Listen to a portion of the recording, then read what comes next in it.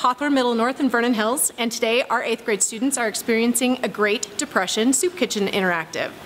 They are going to experience what it is like to come to a soup kitchen and commiserate with fellow friends who don't have anything during the time period of the Great Depression.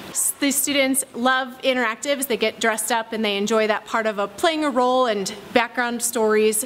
They do sometimes eat the soup. It's vegetarian soup broth, what we serve with bread. We get more bread eaters than soup eaters, but that's usually how it goes. I'm a big fan of interactives. It brings history to life, and anytime that we can do that for students, it gives them an opportunity to experience what it was like during the time period, and reading a book can't give you that. And the kids love to participate in this type of activity.